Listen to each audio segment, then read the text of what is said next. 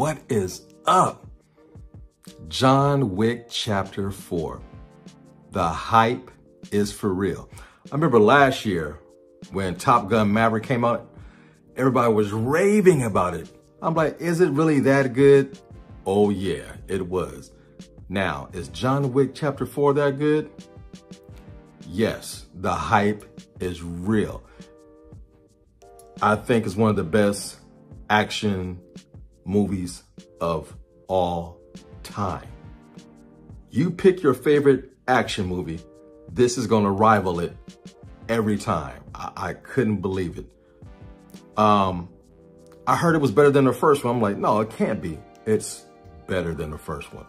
I never seen the second one, sadly. And the first one I seen in theaters was Chapter 3, Parabellum, and now this one. The first one, I bought it on DVD years ago after I heard it was good. Like I said, I never seen part 2. This movie is incredible. Basically, there's 3 acts in the movie. Each act had a major action scene. The first one, I couldn't believe what I was watching. Oh my God. The characters, the antagonists in the movie, the lore, everything about the hotel, oh my God.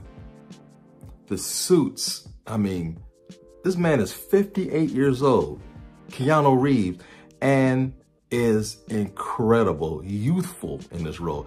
There's this Asian lady in the first act, gorgeous, incredible martial arts skills. The gun fu is at an all-time high. There's camera angles that you can only compare to a video game. It is incredible. There's car stunts. I thought I'd seen it all.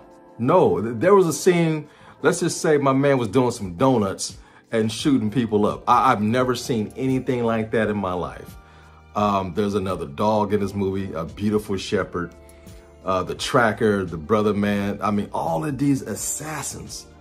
And it pulls together really well how we need to kill John Wick. Then you have a moral dilemma because of something John Wick does. Do I kill him or do I not kill him? Do I get paid? Do I make this money? Versus 20 million, 23 million, 35 million, 40 million. Man, this movie is the front runner. This is the one that beat Indiana Jones. Boy, you better come with it. Mission Impossible, you better come with it. I don't see nothing outdoing this movie action-wise for the rest of the year. And I know that's saying a lot, but like I said, last year, early on, Top Gun Maverick was the front runner. John Wick Chapter 4 is the front runner this year. This movie had me on the edge of my seat, yelling out things. I was like, damn, shit. This movie had me hyped. Seen it with a great crowd, Dolby surround sound. I mean, the movie opens up. Let's talk about the sound design. The movie opens up with a fist hitting some rope, and you can just hear it. I'm like, okay, this sound design. And then when they got the shooting, I mean, everything is coming through your ears. It is piercing. The sound design is awesome. Set pieces to die for. You know, you got Paris, you got Berlin. My man's traveling everywhere, and they use these exotic, beautiful neon lights. You got churches that you go into that are just incredible. I mean, there's a scene where a guy's walking down the hallway, and you see in the background how big these pictures are hanging on the wall. You're like, wow, this is gorgeous. The way people dress, I mean, the villain, the antagonist you love to hate, Skarsgård was awesome in this movie. Yeah, man. And everybody's gonna be talking about it.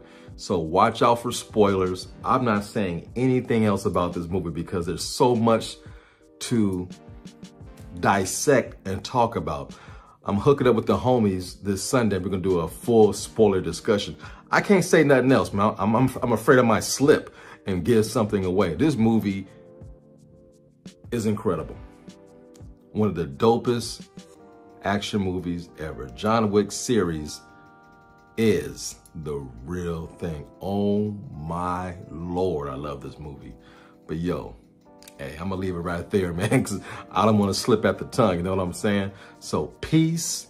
Be sure to like, share, subscribe, tell all your friends, and more importantly, leave your comments down low. I'm out. You know the routine. Fade to black.